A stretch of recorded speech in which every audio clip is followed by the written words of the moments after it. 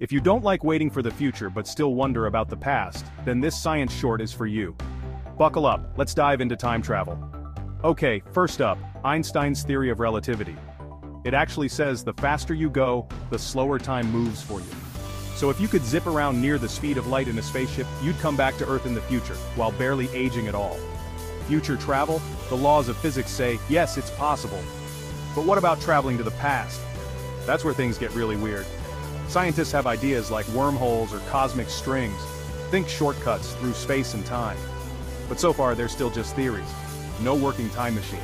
Yet. Here's the wild part. Scientists have already proven time slows down with real experiments. Atomic clocks on jets tick slower than ones on the ground. That's real-life time travel, just tiny for now. So, will we ever time travel like in the movies? Science says, maybe someday. What do you think?